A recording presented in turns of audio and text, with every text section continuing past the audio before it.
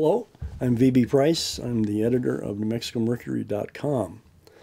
I'm here today with longtime environmental activist, lawyer, water expert Denise Fort, who is now emeritus professor of law and research at the University of New Mexico, to talk about the state of water management in our state and in the American West. Denise recently retired as the director of the Utton Transboundary Research Center at UNM. Among other of her roles is that she was also the former chair of the Western Water Policy Review Advisory Commission. It's just a real honor and a delight to have you here. I've been a big admirer of yours for a long, long time and learned an awful lot from you. Hope to learn more today. Great to be here. I'm looking forward to our conversation. Last month, you and I were on a panel together on water and cultural issues at the annual meeting of the Society of Applied Anthropology in Albuquerque down in Old Town. And at that time, when you gave your introductory remarks, you said that now was the time to take off the gloves about water management in our state. And I would love you to sort of explore that a little bit and say what that means and throw a punch or two, and then we'll move down the row and talk about other things. There's so many good, smart people in New Mexico who are working on water, but I think we're mostly looking at water as in the environment and looking at the changes that are coming to the state. We're looking at them in an incremental way. And what I think we need to do instead is to jump forward. Look at 100 years from now. We're told that the temperature is going to be 10 degrees warmer. We're told that there's going to be half the amount of water delivered to Elephant Butte that there is now.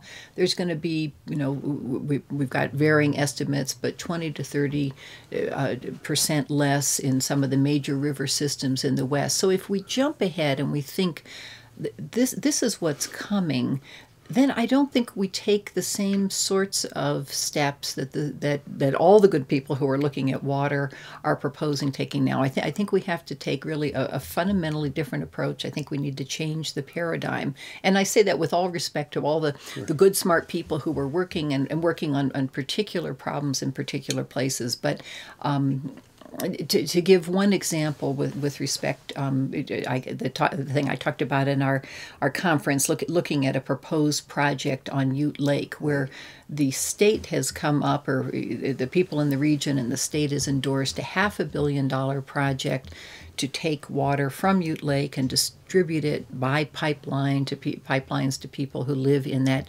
eastern New Mexico area. Well, we know that we're mining the groundwater in that area basically to support the agriculture that goes into the dairy farms. So we're producing lots and lots of dried milk solids and other dairy products, and we're shipping them out of state. We're exporting our water. We're taking fossil groundwater and we're exporting it to other states. And then we're telling the Congress, we'd like you to give us, $400 million or just something, some little minor amount of money so that you can build this project to take water from Ute Lake. Meanwhile, we know that the Canadian River is affected by climate change. There was, had we not had fortuitous rains at the end of last summer, the Ute Lake would be drawn far down. And, you put all these things together, you go, what are we doing? We can't, we're doing things that are fundamentally unsustainable. We're mining groundwater. We're looking at lots of energy to move water around. The water, in very strong possibility, the water won't be there to take from the Canadian River. So somebody's got to say, let's stop. Let's look ahead at the future that's coming to us because of climate change. And ask what sorts of changes do we have to make in our relationship to the land and our relationship to water so that we can actually have sustainable communities 100 years from now. I think you're completely right. I think we're looking at things as if it was the 19th century. But what are the basic outlines of a new paradigm, of something that will actually be sustainable in 100 years? And how do we wrap our heads around that kind of stuff and move toward it? That's, of course, the hardest question. I think with respect to our fossil groundwater, which we are depleting across the state. We don't have good information about the degree to which we're doing so, but we know that it's not sustainable to be pumping groundwater that's essentially not recharged. I think we know that it's not.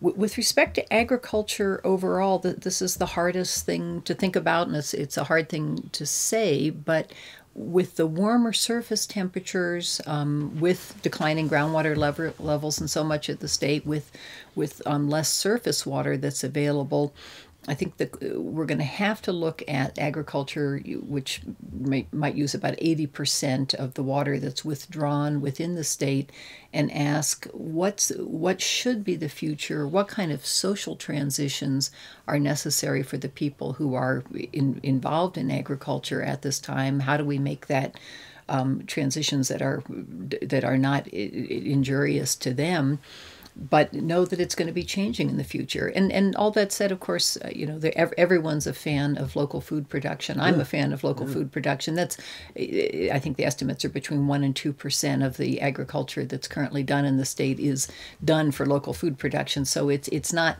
We probably shouldn't be focusing on that as where agriculture has to change, because it's small, and if it can be sustained, it should be sustained. But the big sorts of agriculture, the big diversion projects, the groundwater pumping that has made this the type of agriculture we have within the state, primarily alfalfa, which is primarily done for these large dairy concentrated animal feedlot operations. That's the kind of thing that I think is hard to justify, probably hard to imagine a definition under which that's sustainable. So when you say that we're transporting water out of the state with the dairy industry, what that means is we're transporting water in milk out of the transport, and in cheese and butter. So what I've been very interested in the dairy business for a long time, because if you drive on highway on Interstate 10 south of Cruces, you understand what's going on there, if only with your nose. There is so much a waste, and it's wrecking groundwater. They can't even process it. I mean, they don't even have land to fertilize. How did we get into this spot where we become almost a quasi-major dairy producer in the desert, in the middle of the desert? How did that happen to us? I think we're 6th or 7th largest dairy producing state in the country, and it's happening in other desert states as well. My understanding is that the industry has a preference for the arid conditions. We might think, why aren't these cows grazing in bucolic Pennsylvania or Vermont or something like that? Yeah. But there's a preference because they're doing these really large farming operations. They're industrial farming operations, and there's a preference for the arid conditions. I think our lack of groundwater regulation has played a part in that, because some states are more stringent in their protection of groundwater, and this state is not, and is becoming less so. And so that's one of the things that played a role. There are federal tax policies and subsidies, farm policies that play a role. So but it's not unique to New Mexico. It's happened in other arid states. And for those who do believe in local foods, we'd probably want to see the dairies that maybe some of us remember in the state, where we were even buying milk that wasn't pasteurized and so on. And we've got a few places producing cheese that are at smaller scale and so on. But the notion of this being a good state from which to export agricultural products is one that is and export that particular agricultural product is one that is questionable. But this would be an example of something that I think really can't be said in the current discussion about water. And so much of the policy discussions, whether looking at the recent New Mexico First publication that they prepared, or things that come, the state water plan, things that come out of this, there's an assumption of the status quo that that our job within the state is to figure out how to continue doing everything we're doing. So obviously water for municipalities, water for industrial uses to the degree we have it, water for these sorts of agricultural purposes, the very small amount of water that is being provided for endangered species and recreational purposes. And we all want to think that there has to be a way in which life can continue as it has been. And I don't know how to make discontinuous the discontinuous nature of the environment something that is attractive, something that has political benefit for anyone to talk about. But I think it has to be said. Things are changing. And if we look forward, I said 100 years, but if we look forward 20 years, I think most people who know about the scientific areas involved in this would say things are going to be very different 20 years from now. And so it's simply misleading to say we can keep doing more of the same if only we spend money to bring in, to pipe water from Ute Lake and develop the Gila River and find some new source of water and desalinate brackish water and, all the other things that are being talked about to avoid coming to. No, we actually have a limited water supply. It's going to become more limited with groundwater mining, the groundwater mining that's occurred. We know it's going to become more limited in those ways. So the physical reality is something that we just, in the political policy processes, we haven't been candid about the physical realities. We haven't wanted to take them in. So this leads me to think that perhaps you have some proposals that you would like to make, and perhaps they're even what might be called radical proposals. Could you explain what those might be if you have them? Well, here's the place where I would say that I think that maybe the most radical thing we need to do is democratize the conversation about water. And what happens now in New Mexico and Ute Lake and the Gila River, the project, there's a proposal before the Interstate Stream Commission, actually a proposal that was pushed by the state engineer and the Interstate Stream Commission to take federal money to create some sort of diversion project on the Gila River and take water out of the Gila River and send it to some unknown people somewhere who will use it. It maybe send it to Deming. Maybe there'll be more agricultural user. No one knows where it'll go. But the notion is that, well, we've got some federal money, so we should do something. And just the way that project came about. So to talk about who decides democracy, the way that project came about, I think is instructive.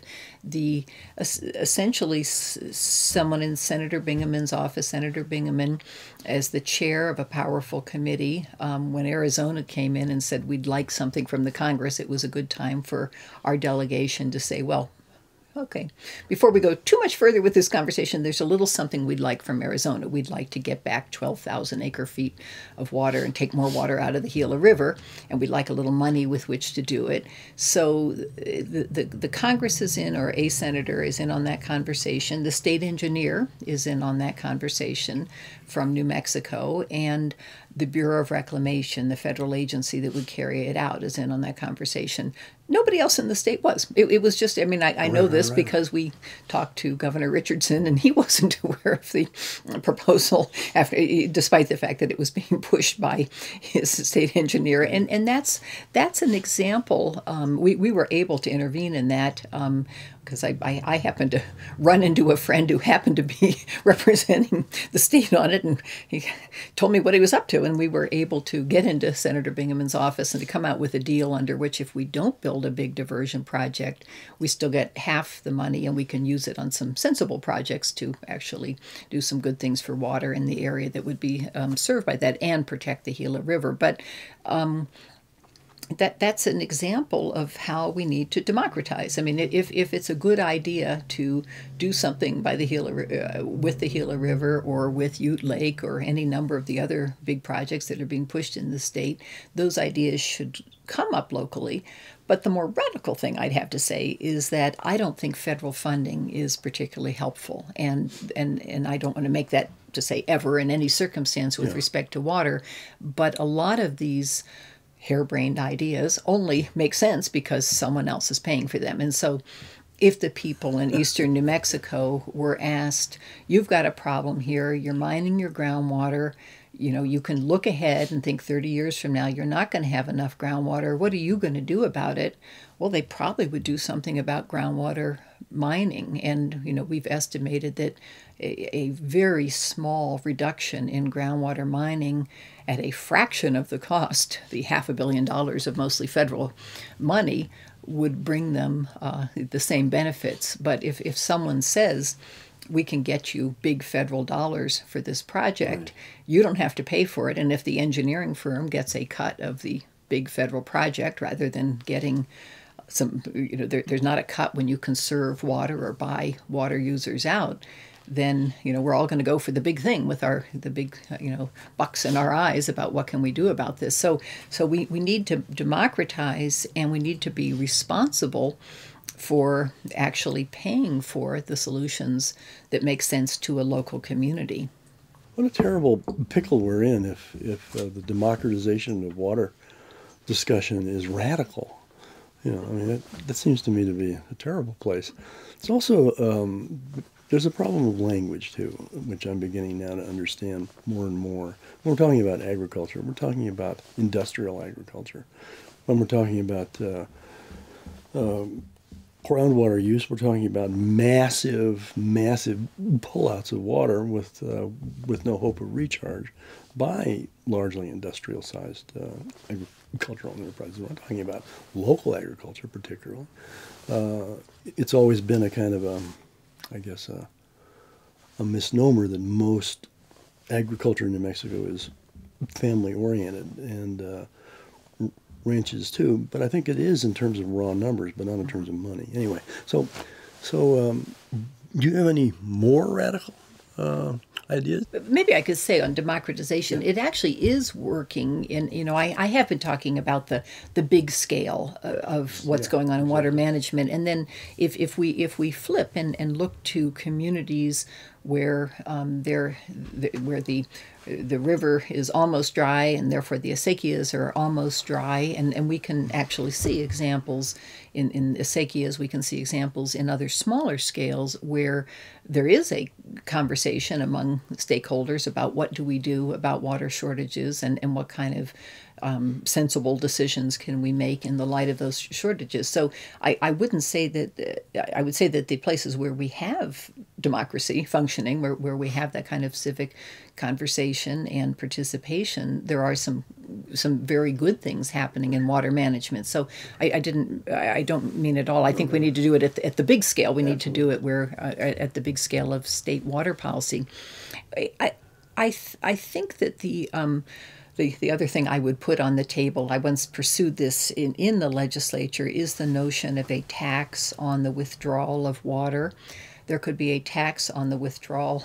Now, if even you have your mouth dropping open, I know I'm in trouble. My eyes are and I think we got all of 2 votes in the one committee. But do remember that the water of the state does belong to the people of the state, and others have you have a right to use water when you have a permit, but you don't own the water. And we do tax, if we look at groundwater, at non-renewable groundwater, we do tax the severance of minerals, coal, uranium, oil and gas, and so on. And so the notion that if you're taking something that belongs to the public and you're using it, that you should pay something to the public treasury, and for the purpose, which I'll go on to suggest, that might serve the public with respect to water. I don't think it's really that radical, because most water is owned in the state by those who have been using it the longest, and that would be the agricultural entities. The price paid for water is actually very low. I mean, if you're pumping your own groundwater, that you might not pay anything except the cost of pumping. If you're getting water through an irrigation or conservancy district, the price paid for it is very low. And that influences a lot how people use water. It influences whether or not they conserve water.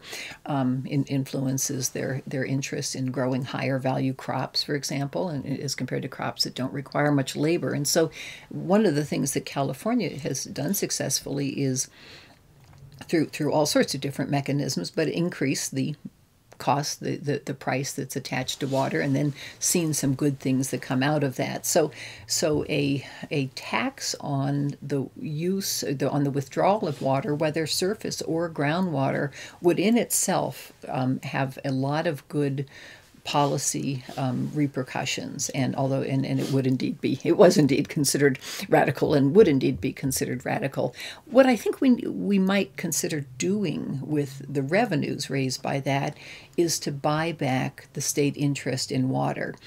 And some people, we have this prior appropriation system. We live in a property rights regime, and countries that have had revolutions, like South Africa, said, "Well, we'll tear up prior appropriation." But other countries that have, such as Australia, that have a prior appropriation system, that have rights in water. In Australia, a large fund was created in which the government then went and purchased back from willing sellers, purchased back water rights. So once you've bought back those water rights, you've got choices. You can do more for protecting our rivers. You can try and restore our rivers. You can avoid the need for some of these large water projects. You can auction off the water to those who have a use, who think this, in years where there's enough water to be auctioned off, you can auction off the water. And those who can make the best use of it in terms of economics can go out and bid for the water that year. And this is what's happening quite successfully in Australia, where the transition has really been made to saying, we don't have enough water. Their Murray-Darling Basin was in trouble.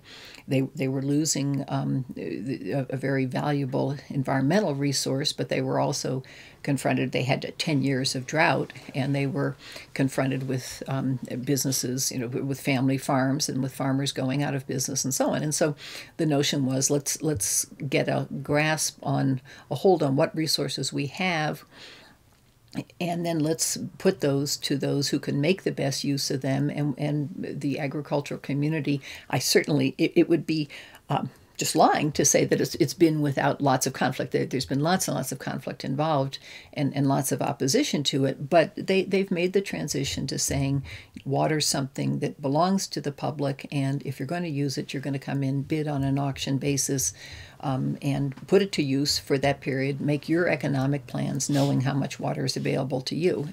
It seems really like what we're talking about quite a bit here is the differences between basically obsolete, inoperable, incompetent, short-term thinking based on trend analysis and on the past, as opposed to taking a visionary leap, seeing what is probable ahead and trying perhaps not to put your entire eggs in a long-range basket, but certainly a lot more than we have, because we don't have a long-range plan, obviously. We see New Mexico First, actually, I believe, advocating for desalinization, which is seemingly a long-term solution, but it's an old-fashioned thing that I think is fraught with terrible environmental dangers with salt and other things. But the classic example of the old short-term way of thinking about things is what happens with groundwater pumping south of Elephant Butte and along the Pecos. And I know you have some ideas about that. I'd also love you to get into a critique of the state engineer and of the general wheels of water mismanagement in New Mexico at the moment. I think that our state approach is one of supply side, and I've likened this to energy. If we told everybody in the state, you have a right to energy, as much energy as you need, we'll find some way of getting it to you. And we don't do that with energy. We say, if you want to fill up your car, you're going to pay $3.50 a gallon to fill up your car, and you're going to have to figure out whether you fill up your car and take that trip or not. I mean, that's going to be a decision you've got to make. But the time came when we realized that there's not going to be unlimited energy at a very low cost for everybody. It can't happen, and it can't happen for a whole number of different reasons. I think in water policy, we're still saying, we've got to find, there's a water shortage, there's not enough water to meet demand, so we've got to find more water.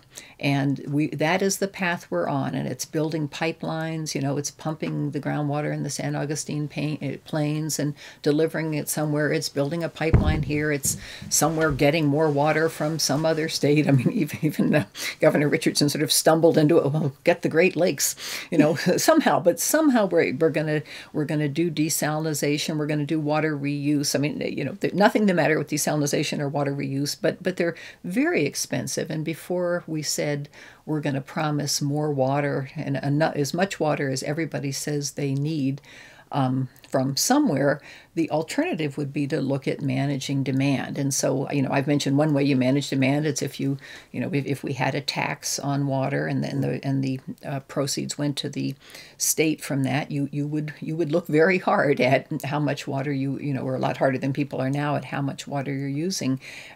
All of the talk that's been about conservation and about efficiency in water is about managing demand, almost absent from the public policies of the state, from the discussions in the state legislature. I was on the Water Trust Board, and we set aside I think it was 5% of all the funding that we did, which was quite substantial, $50-60 million a year, and 5% would go to so-called conservation projects. So we have not gotten to the notion that just the most fundamental thing we've got to understand is that the water supply is finite and it's decreasing because of climate change.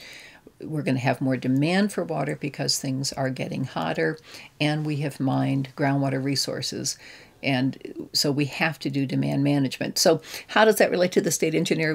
There was a piece of legislation a couple of years ago to say that the state engineer shouldn't have to be an engineer, that we actually should allow the person who manages water resources for the state to come from another background, clearly someone who had experience managing other types of resources would be perhaps well positioned to do that. Not engineers are certainly capable of thinking about that, but I think in particular in our state, we have come from a supply side in which if there's a water problem, there's an engineering solution, not, for example, an economic solution. It seems really that with water demand, and I think the supply side analysis is totally right, but with water demand, with energy demand, we're looking at a phasing into something. Although we could have a catastrophe and suddenly be caught terribly short with nothing, but we have to make a change into something else. And what that something else would be. I mean, I've been thinking about the arts and culture in 2050, 36 years away. Virtually impossible to do that. But 100 years from now, it seems witheringly difficult. But still, you have to get from one place to another without destroying everything you have. What do you think are some useful, probable, practical transitional moves we might make, say, to move from a supply side to a demand side view of water? When I think about climate change, I try to think of other times in history when people could look ahead and could know, how much the world was going to change, and then they would take steps to do something to prepare for that. And sadly, of course, Jared Diamond in his book Collapse tells us that's quite rare that happens. And it's really hard to think of other times. Sometimes people bring up the example of World War II, where I guess our parents' generation was part of this transition in which they realized all of a sudden that things in their use of energy, food, all sorts of things had to change. The economy had to change, and there was a mobilization within the country and preparation, very rapid preparation and very rapid change for what was upon the country, and we responded well as a nation to that. So that's the kind of mobilization that I think has to take place in with respect, of course, not just to water, but all the things, our use of energy, the sorts of things we're using as supplies for energy, our use of the land, all of the things that environmental change are bringing really to us very rapidly, and where incremental change might be taking us down the wrong path, because something that makes sense for the next few years, where we think, well, it's probably going to be the case that these reservoirs will have enough water in them, and we can probably do a little more of this and a little more of that. But if we take our time frame out just somewhat further, we would say, no, we actually need to make changes of a different sort right now to prepare for what's coming. What I would think, as I said, we should do is consider talking to those who are in agriculture and thinking about the kinds of economic mechanisms that it would make it possible for transactions to occur that make economic sense for those who are in the business. And agriculturalists are intelligent people. Those who were dealing with grazing, for example, are even much less protected than those who were using water resources directly. And so they're thinking about those transitions and what needs to happen. I think it almost seems to me like there's some chest beating by governmental entities and maybe by some of the agricultural organizations to say, no, things will stay the same. And that rancher in Nevada running his cattle, we're in a different time. You can't do it as you've done it before. The forage simply isn't there. So what are the kinds of steps that make sense to the individual, to the community within which the individual operates, to say, we know change is coming, and it's actually not helpful to have government, whether that's, it's elected officials and others, and those who work for the big agencies, to say, no, do more of the same, stay in there, we'll protect you somehow. It would actually be better for them to get, to be candid about what we understand about our changing environment. If you just take a look at the 7 states in the Colorado Compact, and they're all suffering terribly, terribly, terribly from drought. Their situation of demand is astronomically enormous.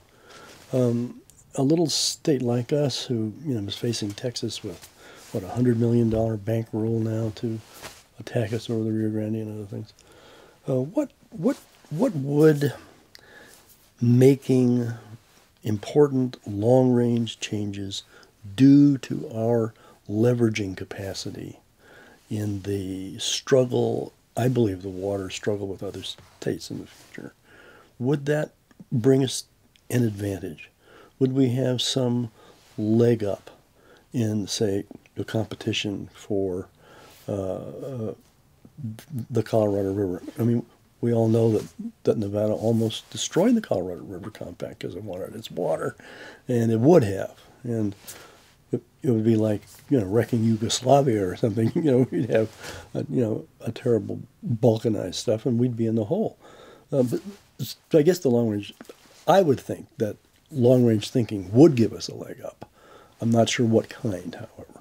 The compacts, the compacts are what we think of, so much controlling our major rivers and our required water deliveries. And the Pecos might be an example where it takes a whole lot of effort within New Mexico to get some water to Texas. And the water may not have as much value in Texas as it does in New Mexico, and economic value. Yeah. And so we could be exploring economic solutions in which we sit down with Texas and we think, okay, here's the amount of water we owe you, but here's the amount of money it's costing us to deliver that water, money in terms of the agricultural interests on the Pecos River. Is there a point between what it costs us and what it's worth to you at which we might settle and go forward? And so, I think every water lawyer, everybody in the water business would say we can't ever change the compacts, but Arizona and the actions that have been taken on the Colorado River are an example of where the state said, we kind of have to change the compact. We don't want to open up the compact, so we're not going to change the compact, but we're going to do some things which to a Martian or someone from another state that might look like they've actually changed the compact, but they've come out with some approaches that are reasonable. They're not going to solve everything for the Colorado River, but in the short term, they came out with a shortage sharing agreement on the Colorado River that said we can go forward, and it reflected, Nevada's enormous economic need for that water, and the need of California and the sort of the different interests that are up and down there. So I think if we, and of course if we looked at the lower Rio Grande, we actually, there was an agreement with the New Mexico interests below Elephant Butte and the Texas interests, and the question then, that agreement was one that the Attorney General has said didn't adequately protect the interests of the state, but there was actually a functioning agreement. So I would think, in teaching law, we learn that almost all civil litigation is settled through negotiations. And it seems like we haven't really, we've had some standing on principle where maybe we could reach some solutions that reflect the needs of the different parties, that don't give everybody everything they want, but actually will get us to a position where everybody's a little better off. So does New Mexico end up, it is the fear of New Mexicans, I think it's the fear of every region, that we're going to lose water, and we're going to lose resources to other better funded states and so on. When I look at the lower part of the Rio Grande within New Mexico and look at Texas and look at Mexico, we could, of course, instead look at it as a region, the Paso del Norte, and ask what is it that region, what makes sense for the region as a whole. The state boundaries and the national boundary down there maybe are not the most important thing in terms of what makes sense for the region as a whole, but could we say the legal profession is particularly guilty of wanting to take the stances that are based on these boundaries, and maybe been less creative. Well, I shouldn't say maybe, and we've been less creative than we should be in thinking about problem solving for a region, rather than what the state's right is to keep water from flowing down to another state and so on. It's been a wonderful interview. You've just given me so much to think about, and I know our viewers are going to be fascinated by this. The whole thought of looking at a water region instead of a potential war between states is liberating. It's a wonderful idea. So thank you so much for being here, and I hope in the future when we get into some pickles with water, perhaps we could call upon you again and we could talk this over some more. It's great fun to be here and to talk with you about water, and I look forward to continuing the conversation in the pages of the Mercury. Thank you. Thank you so much.